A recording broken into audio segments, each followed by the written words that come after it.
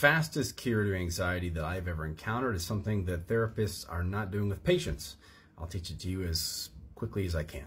Simply put, get super pissed off, angry, aggressive, powerful, violent in your mind and physiology. Don't actually hurt anyone, please. I'm not telling you to do that. Let me explain how this works.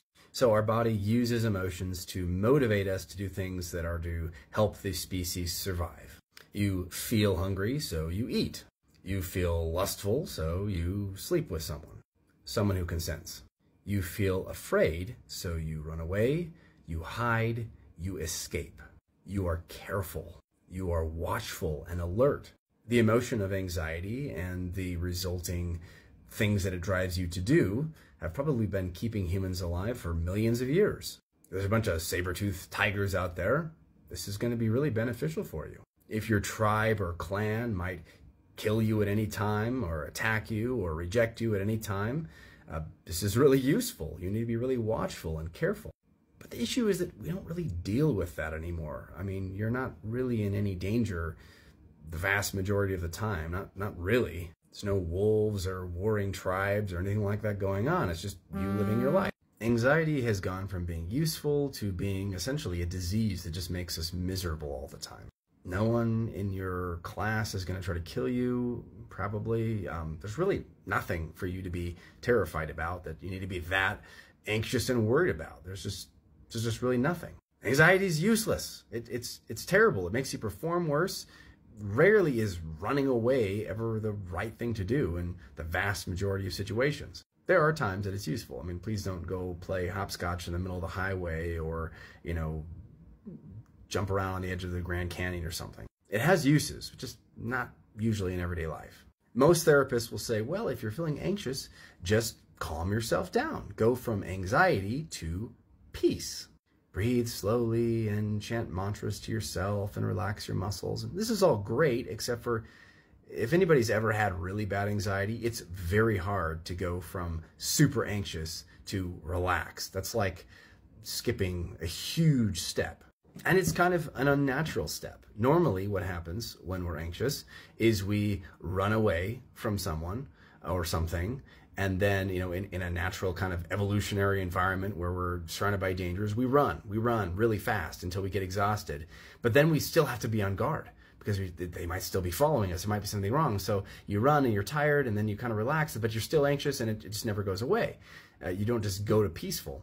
But there is a natural progression to peaceful, and that is going from anxious mode to power mode to peaceful mode. And that's what I said at the very beginning. You get super pissed off, like you are going to win the war, win the battle. Now, humans have been doing this for a really long time. You've got a bunch of soldiers lined up in suits of armor with swords and spears, and they're all pissing themselves and shaking and dropping their swords and sweating and having panic attacks because they're about to die. And now, if they go into battle like that, they're going to lose. So they have to go into power mode. What do? They raise their arms above their head. They bang their shields against their swords. They shout. They chant war cries. They growl. They go into power mode. And then they go into battle with power mode. And then they win. Or they die. But hopefully they win. And then, after the battle's over, now the enemy is defeated. Now you go into peace mode. Your body's not naturally going to go into peace mode very easily unless you go into power mode first, because the thing could still be chasing you. You need to face the wolf or the saber-toothed tiger, kill it with your spear, and now you can relax. The enemy is conquered. So how do you do this? Well, there's a certain breathing pattern, a certain thought pattern, a certain behavior pattern that you have to go into power mode. Just imagine yourself at the edge of battle, getting yourself hyped up. You're going to beat the enemy. You breathe deep and fast. Your face needs to look fierce. Bare your teeth.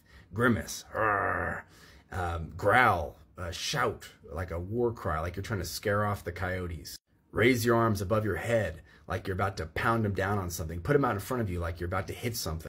I don't advise doing this in public. You might get locked in the psych ward or the police called on you. But if you're by yourself, anything goes, right? Tell yourself really powerful thoughts like, I'll destroy anything in my path and I'm unstoppable, and whatever else you need to feel powerful, like you're in a battle and you need to win. Once you do power mode properly, which means you've got the breathing right, the thinking right, the body position right, the facial expression right, everything's right, the anxiety should end. like immediately. If it doesn't end immediately, you're not doing some part of it right. You're not breathing right. You don't have the right kind of thoughts. You don't have the right kind of body position. You don't have the right facial expression. Something's wrong. So practice it. Get it till it's just right. Now, once anxiety is conquered and you're in power mode, don't stay there. You don't want to be, acting like you're pissed off all the time about to beat somebody up. Nobody can stay there forever. It's not a good place to stay. So now transition into peace mode because you've just defeated the enemy. Now you can be peaceful. Imagine this scenario. You're walking down the street. You see a little child. The child is being bitten by a coyote. And the coyote's, ripping his arm open and there's blood. And at first you feel anxious. You're going to breathe fast. And then power mode kicks in. Now you get pissed off. Now you charge at it, screaming and growling and showing your teeth. And you turn that coyote into a rug. Now the child is crying and sad and bleeding. And what do? Now you go to peace mode. You calm the child down. You speak peaceful things. You are okay. You are safe. Everything is all right. You relax your muscles, you relax your face. You're not doing this anymore. Relax everything. Breathe slowly and deeply. You try to calm the child down. That's peace mode. This natural progression from anxiety to power to peace is something that you can do much more easily than going straight from anxiety to peace. It's like adding an extra stair step in there or another rung on the ladder. It's much easier to reach peace from power than it is from anxiety. Anyways, give this a try. Hopefully this will help you. One last thing to add, and that is there actually is a source of anxiety that is useful and something that you need to listen to. Sometimes we have anxiety when there's something that we know we should do and we're putting it off and we're not doing it. And the cure to that is not getting angry. The cure to that is to do it. And as I say this, something may be coming to your mind right now that you're putting off that you know that you need to do. If you have that, you don't need a benzo, you don't need to get angry, you don't need to do any of these things. You need to just go take care of it. You need to face that dragon, that saber-toothed tiger, whatever it is. You need to confront it and you need to do it. And maybe a little bit of power mode may help you to do that. But that's the cure, is to face it, to do it. Don't put it off anymore.